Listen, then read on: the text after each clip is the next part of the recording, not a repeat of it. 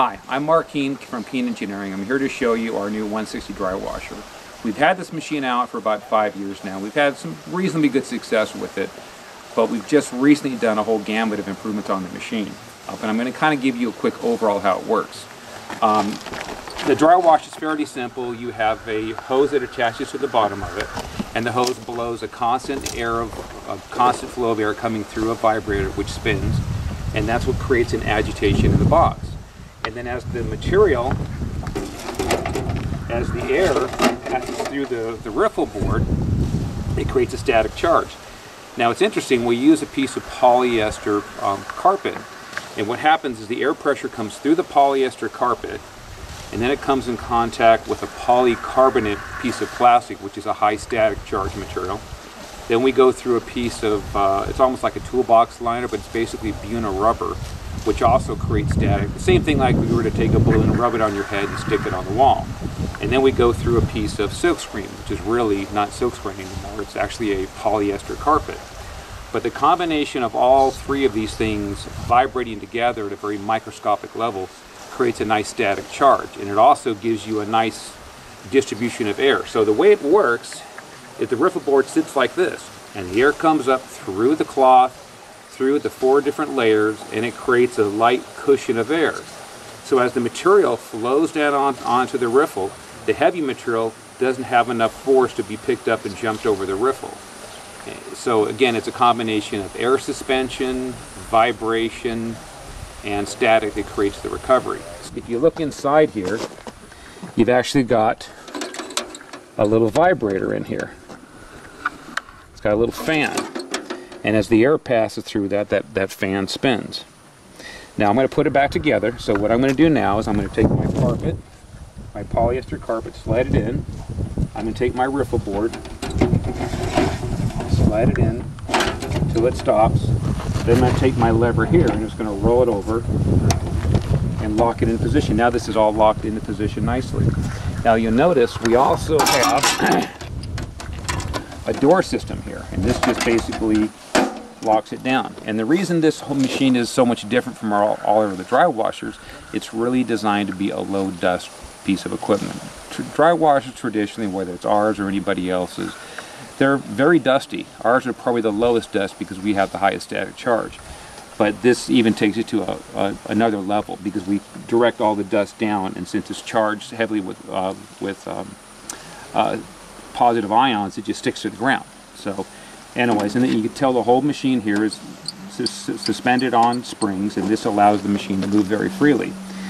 Now we've done a lot of recent improvements on the machine, and probably the 2 biggest things we've done, you can look here, we've incorporated a set of bumpers, and what the bumpers do is they just subdue the vibration just a little bit. The machine, if you don't have the bumpers tightened down, it vibrates at such a high frequency that it can actually you can actually walk gold out of the riffles. But when you install the bumpers, it subdues the vibration just a little bit, and it allows you to get that perfect little pulse action. I'll actually demonstrate that in a few minutes. Now if you come up here, here's another big improvement we made on the machine. We've incorporated a blast gate. And what a blast gate is, it's just a way of dumping air out of the system. See, you have to have a fair amount of air flow and pressure to go through the vibrator to create that ideal vibration. But the problem is, on the previous model, we had a smaller door, about that big.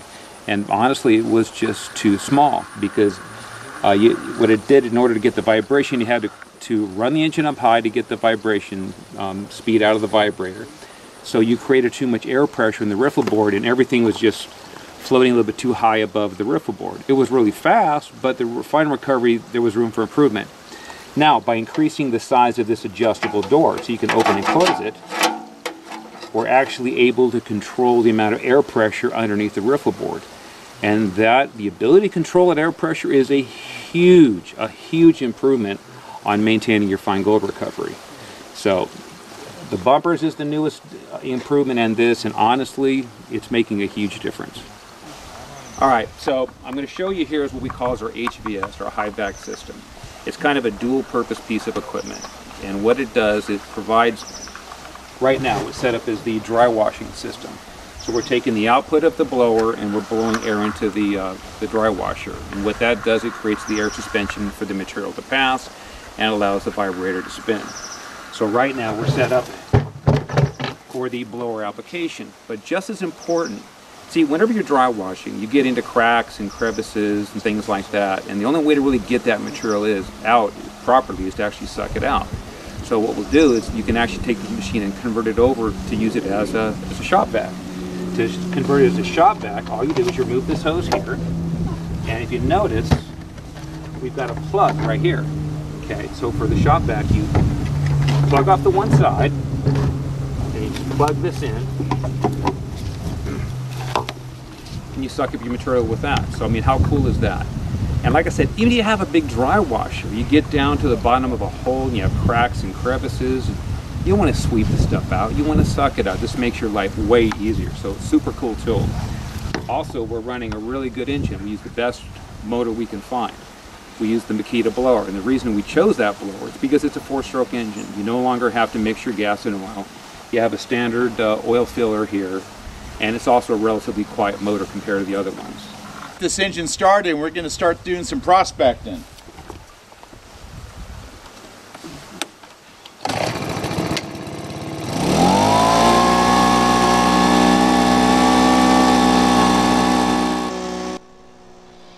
Right here you can see Patrick and I, we're just kind of going over the machine. We're watching the riffles work, we're seeing how the vibration is, we're putting our hands in the riffle board, you know, verifying that everything's in a state of air suspension, adjusting the blast gate so we can actually control the air pressure underneath the riffle board, dialing in the bumpers and so on. So this is just part of when you first get your machine running that you have to inspect to make sure everything's working well.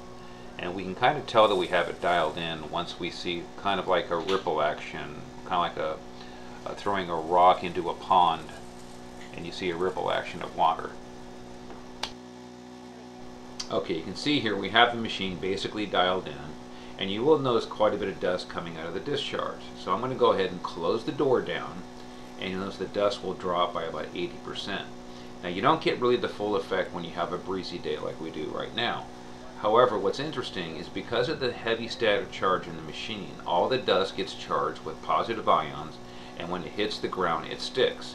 The effect isn't quite as apparent when you have a breeze, but you still get a general idea on the lower dust capacity. After we shot the video, we went ahead and ran the machine for a couple more hours, and we did find some good gold, so we had a lot of fun on this particular outing. But one thing did surprise me. After I kind of got used to the machine, I realized it could handle more capacity than I thought it could. And I was able to feed it at what I would consider a medium to slow pace. And that kind of surprised me. I mean, don't get me wrong, I could completely bury the machine if I wanted to. But if I'm going to go out for the day and I'm going to go out and work for 2, 3, 4 hours, pace myself, the machine was a good size for a one-man operation. And I'm not going to go out there and kill myself anymore, but I had a lot of fun, and it was so much fun using it as the high banker as well. Alright, here we're feeding the machine, and the camera doesn't do it justice, but the entire machine and the top classifying hopper is vibrating vigorously. So as soon as we dump our sand and gravel and everything into the hopper, the rocks just immediately walk down the screen, and the sand and gravel falls through the screen into the lower box. There you are. It's a small machine though, Pat. Just for the sample. I got quite a bit of material with this thing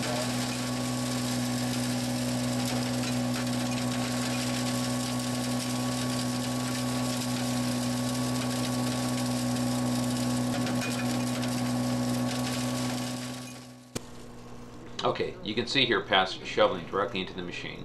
And if you watch carefully towards the bottom of the picture, the bottom of the hopper actually builds up with material and then it slowly feeds in. We've got a really cool feed system. We've actually got a set of fingers that you can adjust open and close. In fact, you can see me adjusting it now. So obviously the more open you have it, the more material flows into the lower recovery system, and vice versa. You have a nice amount of control, but I really like the finger system because it spreads everything out nice and evenly.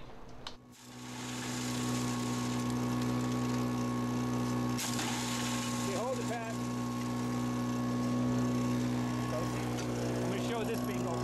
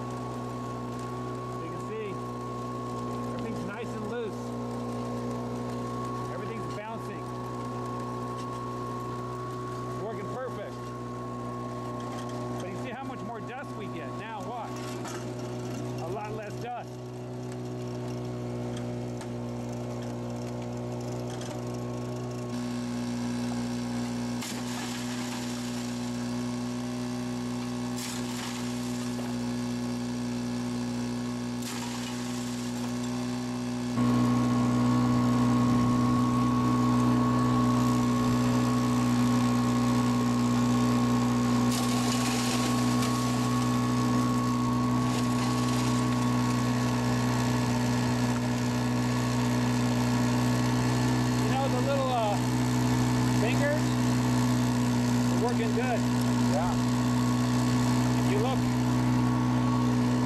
inside that, you can see the fingers are spreading the material out. Kind of the little fingers kind of help even out the flow. Yeah. So you get a nice even flow throughout the entire board instead of creating like a funneling into the board. So we're getting good action going through it. You can also see that nice riffle action. Okay, with that, you know you're getting good goal recovery. We give some more material, but they're nice and loose. Yep.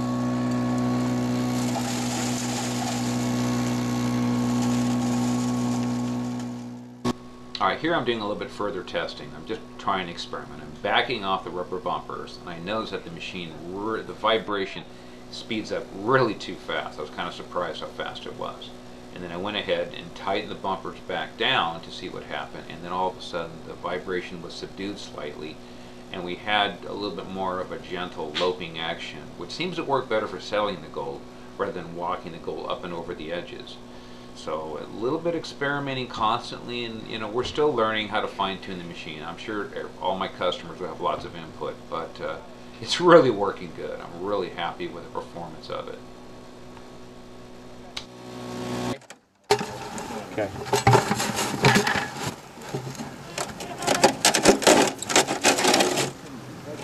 Okay, we should have all of our values here in this tray. Probably a lot of it's on that first riffle. You kind of shake the tray down. Then you can actually take the tray. Look at all that black sand. I see a lot of black sand. There's got to be something good in there. Look at that. Yeah, it's a lot. And sometimes if you tap it long enough, you'll actually get that gold to climb up right here, and then you can see it. Kind of like a shaker table or something. Yeah, I'm going to dump this in there too. Wow, that looks like a lot of concentrates, a lot of black sand. And dump it in the bucket, then we'll go pan it out in a minute. Yeah, by the way, every time you do a cleanup, you want to make sure you get this piece nice and clean. This has two purposes. It creates the static charge, but it's also an air filter. In case you suck a bunch of dust through the machine, you necessarily don't want to plug up your riffle board, but if you clean this, the body of your riffle board always stays clean. So always be sure to clean that before you put it back in. And one of the things I do is I just beat it against the side of the machine. Get the dust off. Get all the dust off of it so it doesn't clog up this filter pad. Then I'm going to slide this thing back in there, and then that little groove that's in the back, that little slot, set it in there so it's perfectly level. We got the tray all cleaned out in the bucket now. We're going to put this thing back in here. Okay. You push it all the way back? Yep. Okay, Lock it down. Lock it down. Okay. That's too easy. Okay, now what we're going to do, guys, is we're going to go ahead and I'm not going to process the material right now. We're going to now convert this into a wet washing machine. You know, this not only is a dry washer, we've just gone through a whole nother generation of improvements on the dry washer part, but we're also doing a whole new generation of improvements on the wet washing system. So I'm actually really excited to show you that. All right, a little while ago we were running the dry washer up there, running some of the dry material where we didn't have any water at all. And as we came downstream here, we actually have water. So we're going to demonstrate our high banker attachment for the 160. And Mark, take it away. You bet. Okay, I'm going to show you now what this new kit comes with. It's pretty cool. You've got a new, completely all-new hopper design system. And this is the same hoppers we put on our Keene Super Concentrators or Mini Max. We call it a flood header, and we call it a flood header because it gives you a nice, smooth, even flow of water down the bottom. So it's really an important thing. The next thing that the wet kit comes with, you have a rubber mat here, and you got a secondary riffle board. You also have a little rubber damper, almost like an Alaskan damper. This just helps calm the water down in the sluice. And helps break the surface tension. And helps break the surface tension. And this is a grizzly bar classifier that works with the flood header. I'll show you that later. But here's kind of the biggest change that I really like. We've done two things. We've got a section of the Miracle mat, which has already proven to be the best matting in the world, hands down. It does a phenomenal job on flour gold. It's not the greatest on real big pieces of gold, but we actually use a combination of two riffles. We use the old school green rib carpet with like a medium-sized expanded metal, and this works phenomenal on the larger pieces of gold. So you've got coarse gold and all flour gold. It's a perfect combination. But the coolest thing that we didn't even realize it was wrong, but the standard riffle board runs at probably about an angle like that. When we hook this piece up here, we actually change the pitch of the riffle. So one riffle is running almost flat and one's a little steeper. So you really have the perfect combination to handle quite a bit of volume of material. So Pat's over here hooking up the top hopper, hooking in the flood header. All right, what I did is I took out these two screws here, little Phillips head nuts, and also this plate right here, and that allows the header to actually stick through there so we can connect the hose. This is the header unit right here. It's also got the hopper on there that helps change the direction of flow so the water loses velocity, and that's going to fit in here. That fits into there just like so. We also got to put the clamp on there. That I'm just going to stick in my pocket for now, and then I'm going to replace the screws in the hopper on each side, and that kind of locks it all in position. So now we're actually just converting it now from a dry washer to a wet washer. So we're going to put the screws back in there.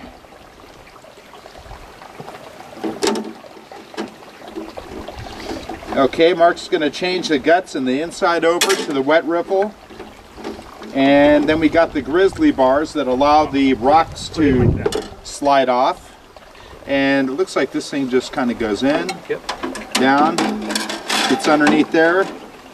Yeah, that drops in pretty nicely. Pretty cool, huh? Yeah, it is. Okay, well, I forgot to mention in the kit it also comes with a water pump. We use a pretty girthy pump. We put in a 2,200 gallon per hour pump, so this really gives you more than adequate water flow. In fact, you really have to turn it down in some applications. So it's nice to have a pump that's overkill versus underkill. And it's a, what, a 2,100 gallon an hour pump? 2,200. It's also an American-made pump too. That's you know, awesome. you and I are. We hate our Chinese crap. I mean, someone else's Chinese stuff. Yeah. Okay, I'm just going to set the pump up. Put it in a go pan so it doesn't suck up any sand or grit. Okay, so I'm going to go ahead and switch over the inner guts right now. So first thing I'm going to do is we have a little rod that you just basically pull out, and you can take your whole hopper. Don't lose that, Pat. I always lose them. Okay. Then I'm going to take my riffle board. I'm going to remove this and this. Set that aside. Now I'm going to take in my rubber mat, and you do get a little leakage into the lower box, but it's a little water doesn't hurt anything. The water doesn't get high enough to actually get into the bearings or anything for the vibrator. We've already tested that a couple times. That slides underneath here. Okay, fits pretty snug inside there. Then I'm going to take the riffle. Now it's interesting, when you look at a dry washer, the riffles go like this. They actually face uphill. Now that we're going into a wet system, we reverse the riffle and go downhill. It's kind of like the cantered up riffle is more of a Chinese riffle, and when you turn it the other way, it's a Hungarian riffle that relies on that eddy current behind it to help concentrate the material. That fits in there pretty good. Yeah, this is really cool. Okay, latch that one down for me. Got it. Okay. Now you notice you don't really need too much in the tools. Screwdriver. And that's how that fits up there, pretty simple. So, okay, why don't you stick the hose in there, and I'll tighten that up real quick. Okay. It just slides in there. Good. Okay, go for it. Okay, now we've successfully converted our dry washer to a high banker. Two machines, actually one machine that does both. Once we get everything adjusted, we're about ready to hook up the battery juice, and we're probably going to have to adjust the level of the high banker / dry washer. We could just adjust the legs, Mark. Yeah, I just want to get it set. set. They're all adjustable. Here, grab that one, Pat. Got it. I'm trying to get this, you know, that miracle mount, you want to run it pretty flat for that killer recovery. So I think we're probably in the ballpark. Okay, why don't you get some water flow going through it? Now actually, I'm using a relatively small battery. It's called a U1 battery. It might give us about an hour's run time. If you want to run long, you might have to get a bigger battery, but this is a lot easier to transport in. Okay, now interesting, you can show the riffle board running right now. See, I got a small rubber flap here. Now you'll see a little bit of turbulence in the water right now, but as soon as I put this rubber flap, it flattens it out. I mean, how cool is that? You see the big difference? Yeah. And look, it really breaks the surface tension of the water too. And it's so easy to take on and off. Turn that water down just a hair. Pretty fast. Okay. That might be all we need for our concentrates. Yeah. But when I start shoveling material, I'm going to crank that valve on. Let's run a little material through it though. I wanted to see what it handles. And again, it's really easy to adjust because it's you got water more on one side.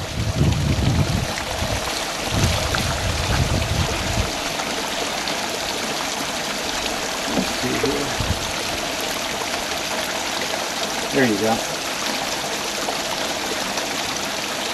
Okay, let's try.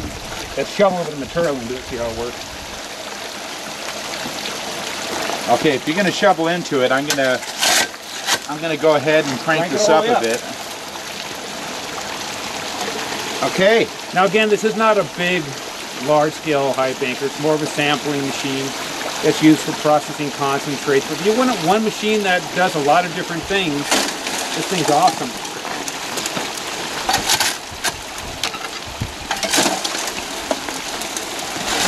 Get all this stuff. Get it out.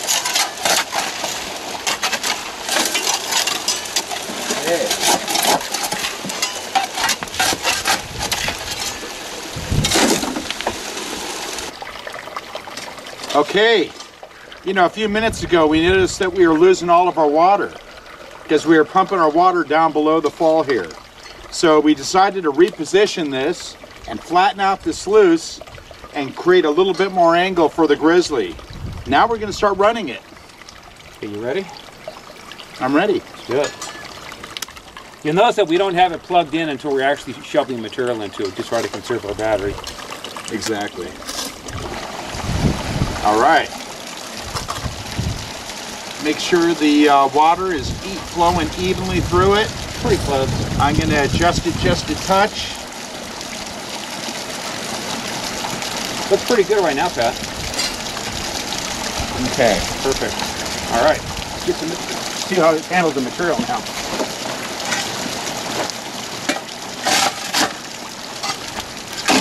And now it's washing the material off. Yeah.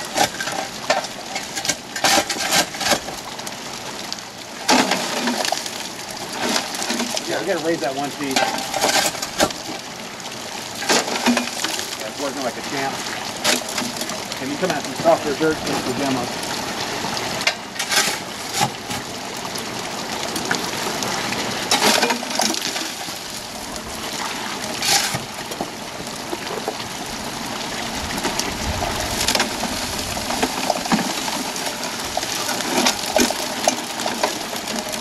Yeah, I like the flow of that sluice. It's nice, slow, and steady and even. And the little rubber dampener sure makes a difference. That's working good too now, Pat. Good. See, you just gotta get that everything flattened up and the whole thing works. You just gotta get that right pitch on the grizzlies. You'll notice that if you measure from here to here, we've probably got almost about a 2-inch pitch going up. It looks a little funny, but it works great. And again, remember, we have one steep riffle in this portion here and a shallower riffle here.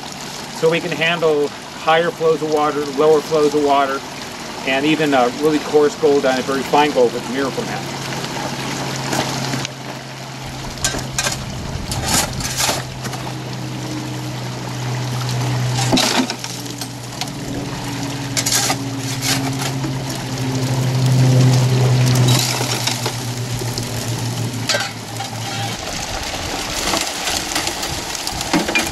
You can see it handles material and processes the material pretty nicely.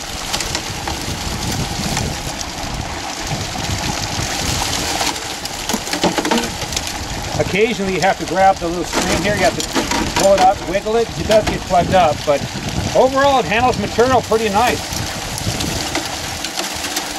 You know, I think if we went a little wider on that grizzly bar, it might be good. Maybe a couple more times in there. You mean out here wider? Yeah. So it kind of sits all the way across it and slightly elevated. Okay, maybe we can try that, and we'll also raise this too. Yeah. There's two things we're going to change. But the sluice part of it's running great. Oh yeah, you think about it, Pat. You got the riffle up inside that's real steep, runs clean. You got a nice flat one. You got the best of both worlds.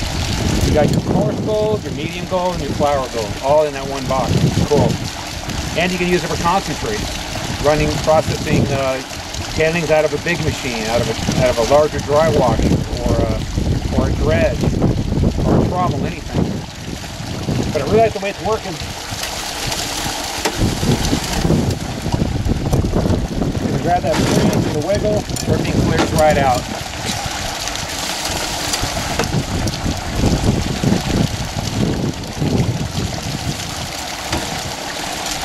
Also, this bar is kind of handy. If you get tired, you rest your bucket. I'm going to show you guys something interesting. This kind of shows you how the Miracle Mat works. Now, when I'm looking at the riffle board right now, I see the riffles are loading just about right. And here's your Miracle Mat, all the black sand's up in here spinning in a circle like this. As soon as you shut the water flow down, especially slowly, everything shifts forward. So watch this. I'm going to slow it down real gently here.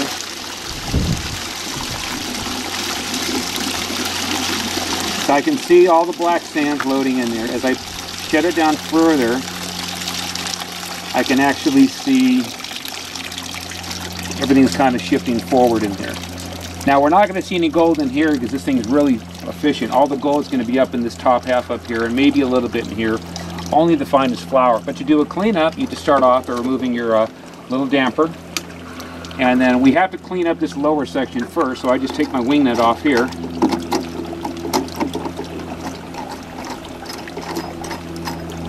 But we actually processed quite a bit of material. We were probably moving, you know, not enough to keep a guy real busy, but it's for something small and compact. Someone wants to do some really hardcore testing and they want to get a true 100% recovery level. This thing is phenomenal. So I'm going to first just pull all this back, pull my Miracle Mat out. I'm just going to wash it out in my bucket. Wash it out real easy. Here's the black carpet here. This is just our standard green rib carpet, but it works a lot better than most people realize it does, especially when you combine it with your expanded metal here. So I'm going to just take that, wash it out in the bucket. And I did just see a little color. Now if I want to clean this one out, I flip that up.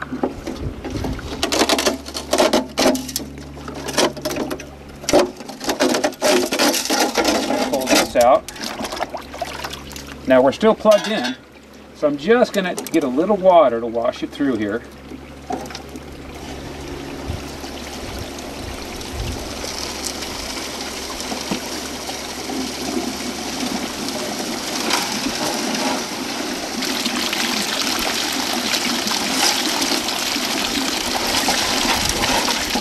A little more. Oh, I saw a little piece, three little pieces so far.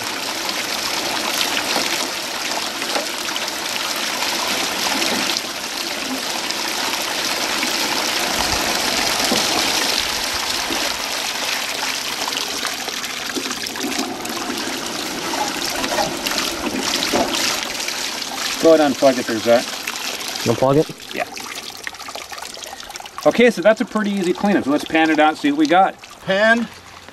I'm going to shake it up real good. Get that material agitated so that the lights come to the top and the heavy sink to the bottom. That's the cons from the dry washer too, isn't it? Yeah, it's all the cons. Cool. We should have probably done them separate since we're testing, but you know, well, the high banker there's makes only it, so much time in the day. yeah, but the high banker makes it nice to process to flow through things a lot faster, the wet system. When you get down to the black sand, you really got to take your time. Look at that.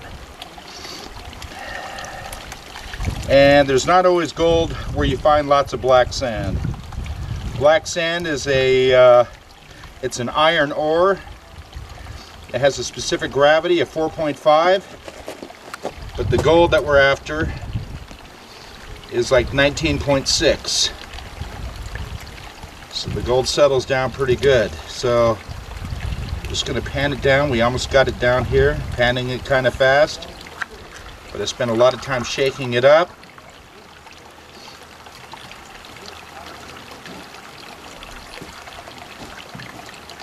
I think I just saw a little something. Yeah, too late now an SP12 pan. Yeah, that's actually my favorite pan. Yeah. Now look at that, I see that one little piece that we found earlier. Okay, get a little water in the pan. Why don't you get a close-up of this?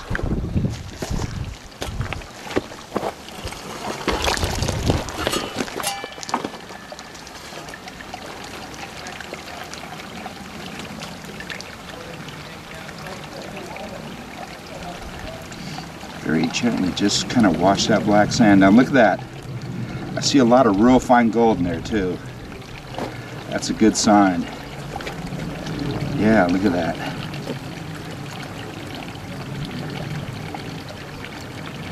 Yeah, I see all kinds of little specks in there. Yeah, I see it from here too.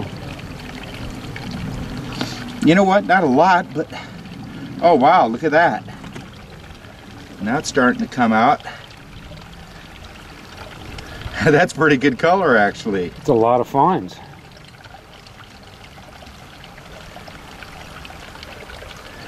Well, I guess this is why we're going to keep it as our secret spot. Yeah. My secret. Now, watch this. Yeah, you cut off the water to that too. Look at that. Yeah, it's a lot of good, You got three little tiny pieces and a lot of real fine stuff. That machine did a pretty good job on the real fine stuff. Look at all that. Yeah, that's cool. They're like little fly specks. So can we stop doing the videotapes and go to work now? Well, I guess now we're on our time. Let's go back where we were before. Sounds like fun. Where we found that piece right there. Yep. And we got one other little piece in there too. Not too bad. Nope. All right. Okay. This is a combination of all the black sands and concentrates from both the dry washer and the wet washer. And we're still not telling anyone where we're at. Right now we're back at the shop. We just got stuff unloaded. It's getting a little hot out there. And we had to finish up our taping, so we're gonna see what we found. Well, you should tell them we went back and did some more dry washing, Patrick. Well, we did. Okay, you told them.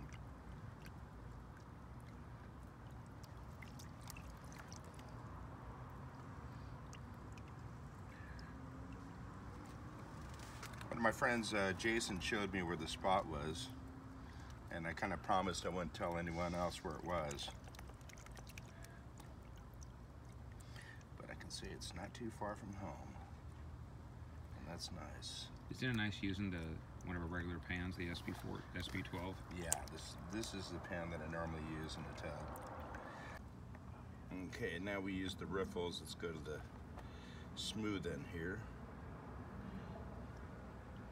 Or the sanded finish.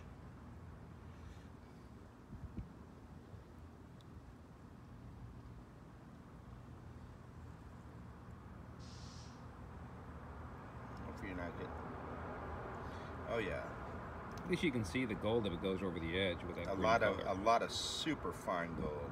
This is not a technique for the novice. Always use the riffles. Yeah, right. Well, somebody like us can trust this, but new people shouldn't. They'll lose all that gold. I'm just paddling that water out of there. Well, you know what? Let's see what we got here.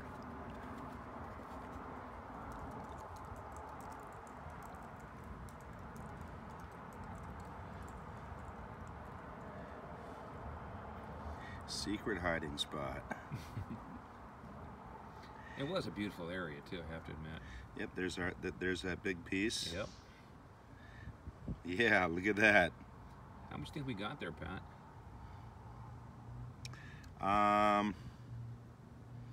I don't know. I'd say probably a gram, Okay, maybe. That's cool.